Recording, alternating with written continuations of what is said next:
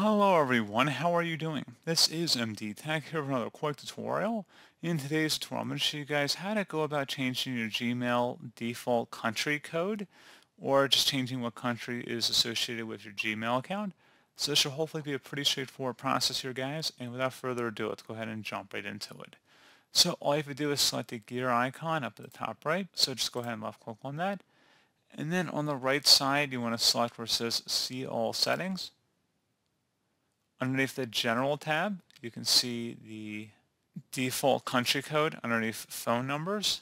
So you can click on the drop down here and select the appropriate country.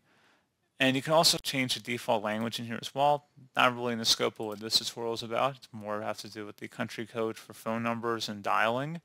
So pretty straightforward process, guys. I do hope I was able to help you out. And I do look forward to catching you all in the next tutorial. Goodbye.